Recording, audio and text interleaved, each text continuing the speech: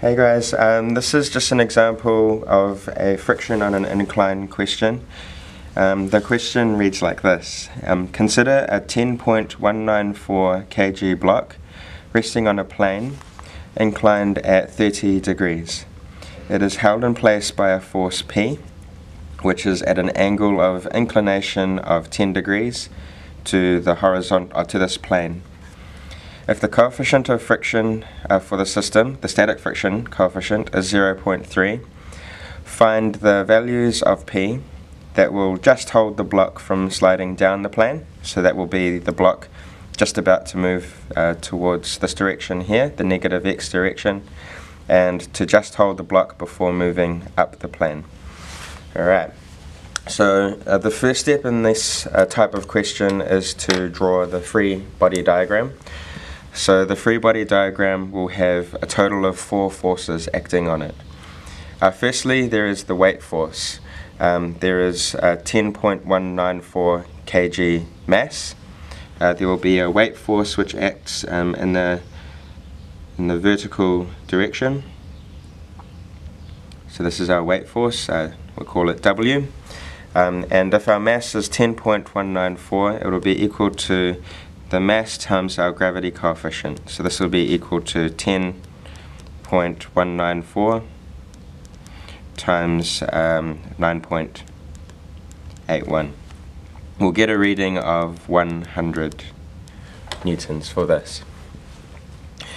We will also have our normal force. So this normal force is present even when we don't have friction, and will act in a direction along the y direction in this case, which is normal or perpendicular to this horizontal, or to this plane. So we'll act up here, and this will be our normal force. Our fourth force, which will happen here, so we're answering question A first. In this case, we see that the block is just about to slide down the plane. So our impending motion is going down this direction here.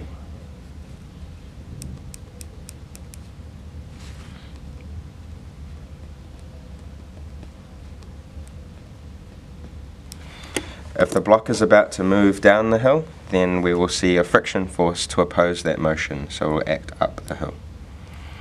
So this will have a value F. Okay. So now this is our free body diagram. We can see that the weight force can be broken up into 2 components. There would be an angle of 30 degrees here. If this angle here is 30 degrees, that means that this angle here is 60 degrees. That means that this angle here is 30 degrees. And then these 2 lines mean that these 2 angles will be the same value. So the weight force can be broken up into 2 components. A portion along this direction here, which would be equal to W times cosine 30, and this component here, which would be equal to W times sine 30. P can be broken up in a similar way, where the component along the x direction will be equal to P cosine 10, and the component in the y direction will be P sine 10. Okay. So our next step here is to do the conservation of forces in our system. So we know that the system is in equilibrium at that moment when it's just about to slide down the plane. So then this means that the summation of forces in the y direction is equal to 0.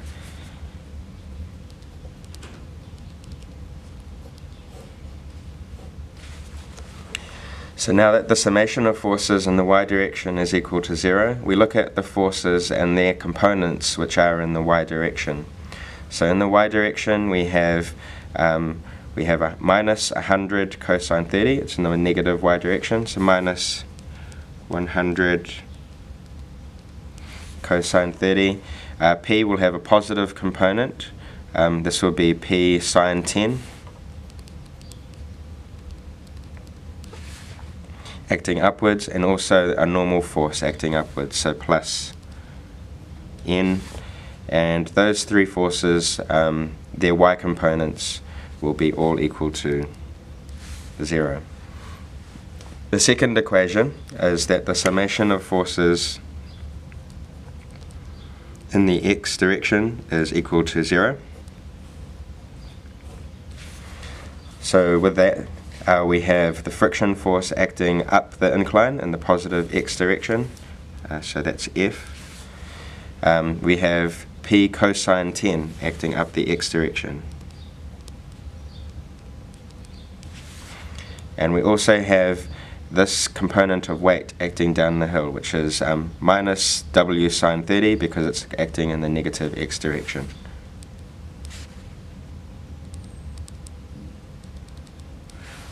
Okay, so that's two equations so far. The third equation is to do with the maximum friction in our system. So in the question we're asked for the force to just hold the block from sliding down the plane. So that means that in this case the friction in our system is actually equal to the maximum friction. And there is a relationship between the maximum friction and the normal force, which is F max equal to mu times N. We see the friction acting up the hill in this case. So F max is equal to mu N. Mu is equal to 0.3. So our third relationship is that F is equal to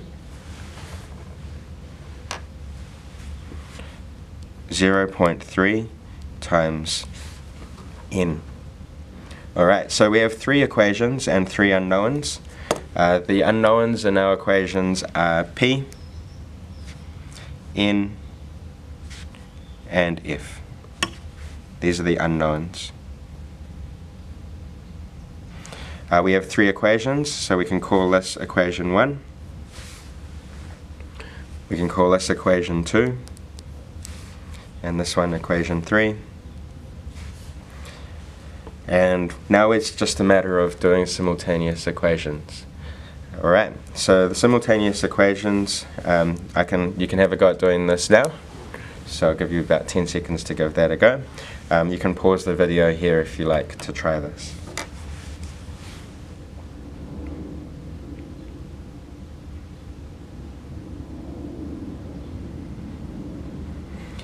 Okay, so what we'll do now is we'll try to solve this set of equations.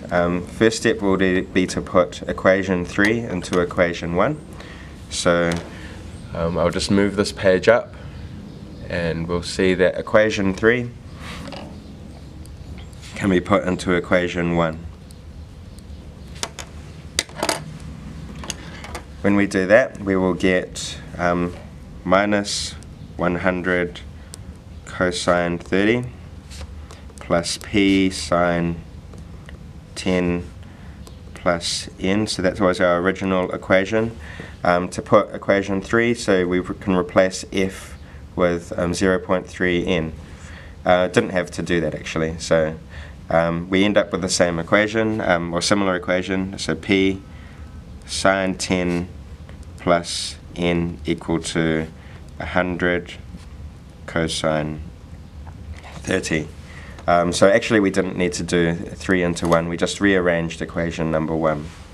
Sorry, that was my mistake there. Second, so we can put equation 3 into equation 2. So equation 3 into 2. So the original equation 2 had this. So equation 3 into equation 2. We have F, which is equal to 0.3. Let's just write this equation first. So F plus P cosine 10 minus W sine 30 equals 0. We can substitute 0.3 N into this section here, knowing that it's F max.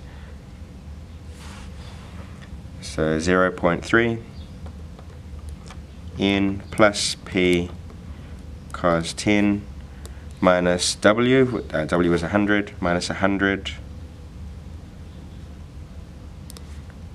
sine 30 equal to 0.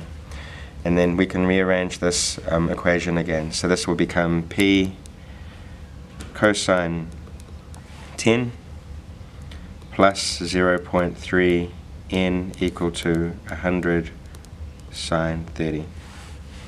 Okay, so now we have two simultaneous equations, and we can solve for this system of simultaneous equations.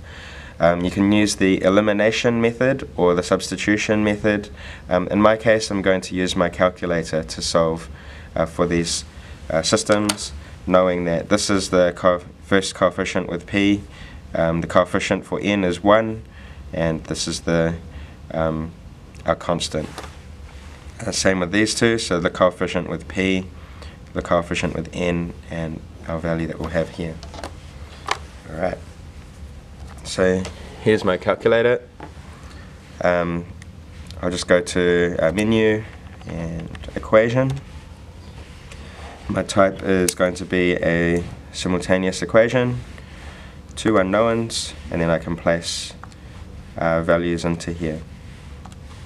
Alright, so the first value I'll be here, sine 10, 100 times cosine 30, cosine 10.3, and 100 times sine 30. Alright, so we'll solve this system, and we get as our solutions P equal to 25.75 newtons, and we get our normal force N as equal to 82.13 newtons. So we get them there. Alright, so that means the solution to part A of our question is that the force P required to just hold the block from sliding down the plane is P equal to 25.75 newtons. So this one here.